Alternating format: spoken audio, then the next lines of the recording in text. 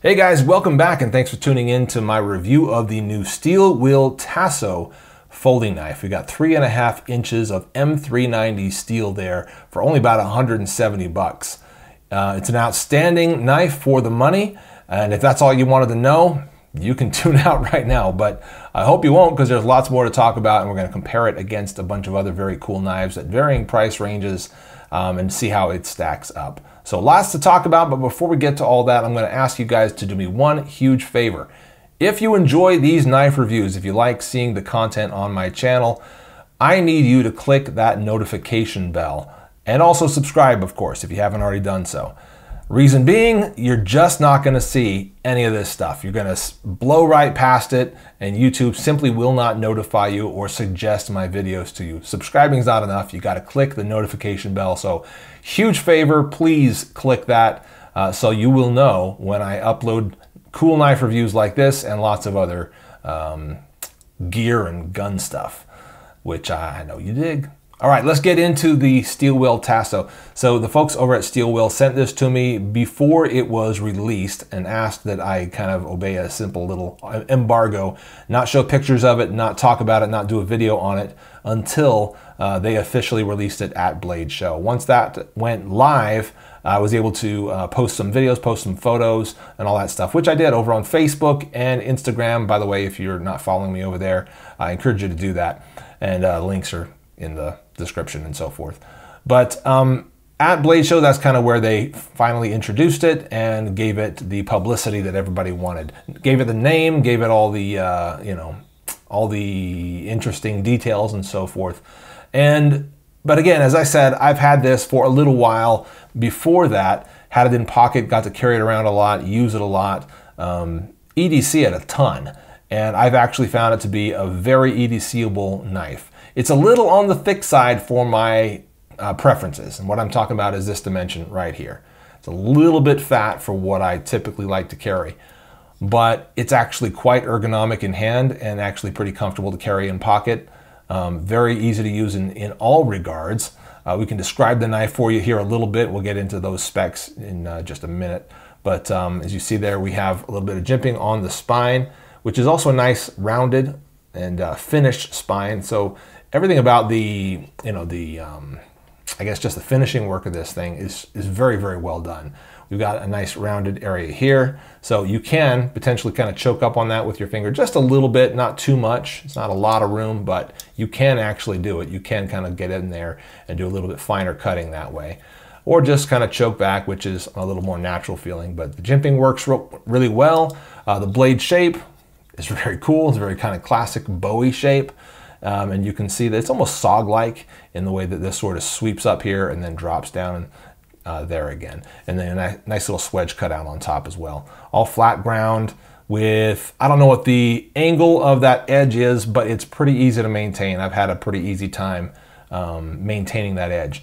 M390 doesn't need a lot of maintenance. It'll actually stay pretty nice and sharp, almost razor sharp, for quite a while. So from an EDC perspective and standpoint, it's a great steel, and it just cuts and cuts and cuts for a long, long time. And that's been my experience as I've been EDCing it. You can see a very contoured handle there, which has got some finger grooves, but not really aggressive or pointy ones. It's just easy and, just kind of melts into your hand in that way. It's really well done with, some tapering going on there as well as on the back. So it's well contoured, this G10, not that super textury stuff. But at the same time, feels good. Doesn't feel like it's going to slip out of my hand at all. It's not polished to the point where, I feel like it's slippery. I feel like this stays in hand pretty nicely. Cool orange backspacer on it, just for looks. You could have made that, they could have made that black. They could have made that any other color, but orange pops and it kind of offsets the whole design in a way that's very attractive. Pocket clip works well as well. And we've got about that much sticking out of your pocket, something like that. Depending on the angle, it'll be something like that.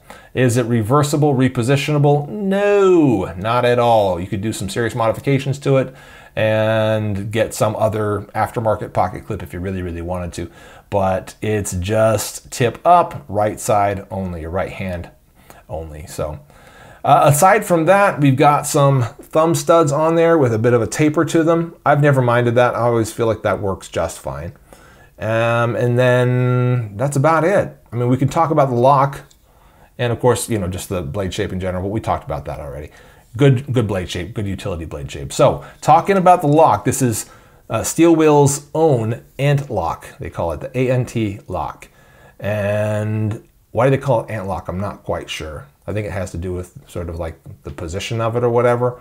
But I want to talk to you about sort of how it works from a user's perspective, how to work it, but then also what it actually does. Because I think both of those points are really interesting and they make this a really interesting knife.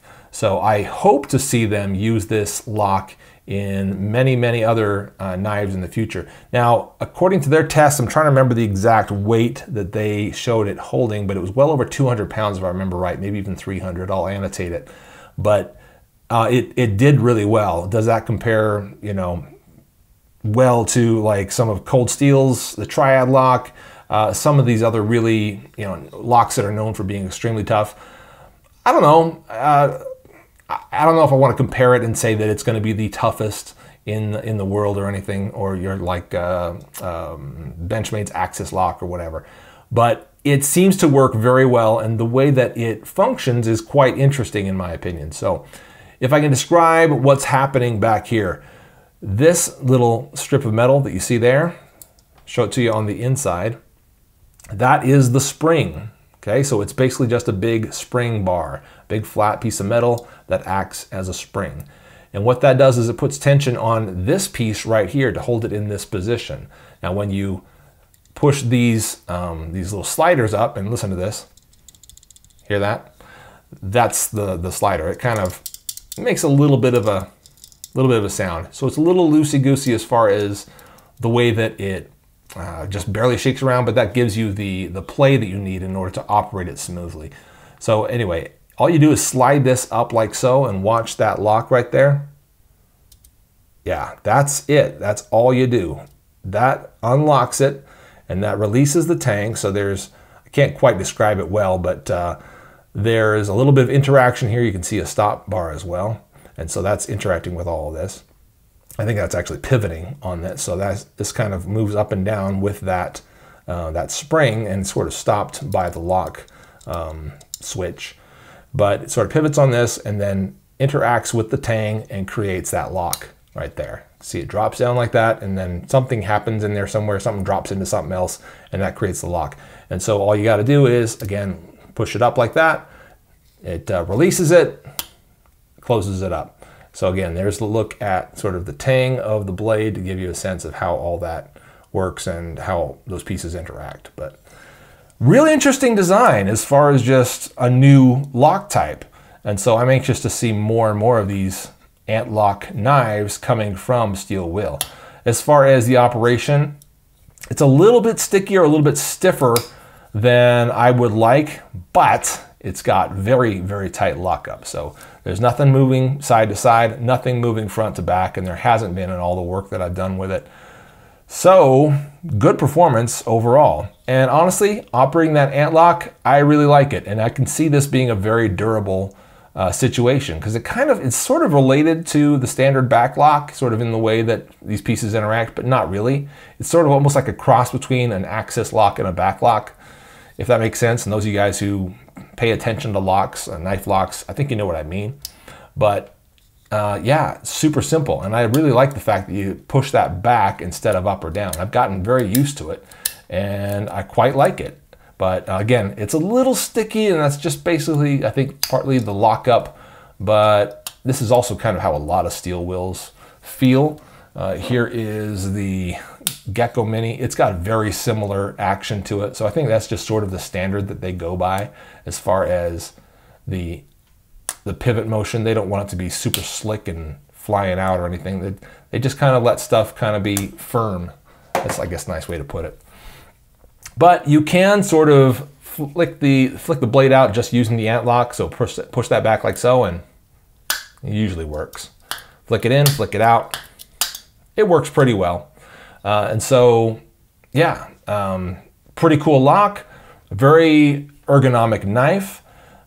Great blade shape, fantastic steel on it, good finishing work on it. I believe it's made in Italy, and just a really high quality knife for probably less money than you would expect to pay for something this nice.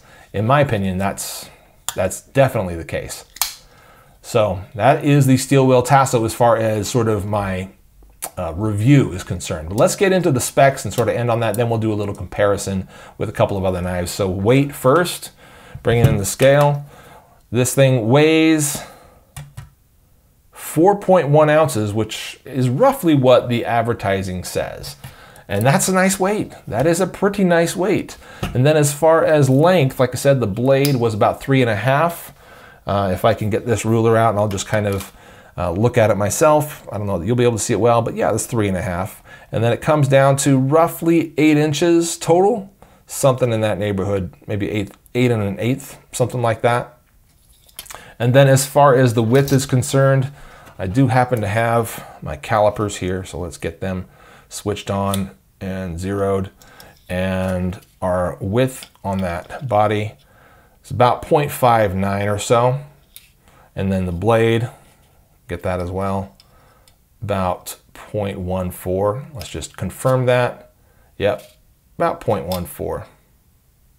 Yeah, so those are the measurements, or at least the critical ones for this knife. Let's get some comparisons going on. So there's the steel wheel Tasso there in the middle. How about the, what's this thing called again? The Rat Model 1. Man, so many knives over the years. There have been so many. That's Rat Model 1, and that's how that stacks up. It's a much less expensive knife in the $40, $50 range, I want to say. Something like that. AOS 8 steel. I think this is in the $50 or so range, $40 or $50 range as well. And that's the Spyderco Tenacious. That's the Tenacious. We've also got a CRKT in here. And that is the home front Ken Onion design from CRKT. We've got the Kershaw Launch 1, an auto knife, and that's how that looks as far as size. That's CPM 154 steel, pretty decent steel. And then lastly, we're going to end on this guy, the Benchmade full-size Griptilian, and you can see kind of how all those things stack up. We're a little uneven on that end over there. Maybe we'll throw one more in. How about Paramilitary 2? Just because. And that's about what we look like for comparisons as far as just sizes. Prices are going to be very different and varying, of course. You know what? I forgot to put my patch in frame the entire time. You can still buy those, I think. I have a few of them left. Links are down below. That's the steel wheel Tasso, guys. Pretty sweet knife, in my opinion. For 170 bucks, and what you get with that M390 steel, which is excellent steel and 3.5 inches of it, you're paying not too much money for a heck of a lot of knife. So in that regard alone, I heartily recommend it.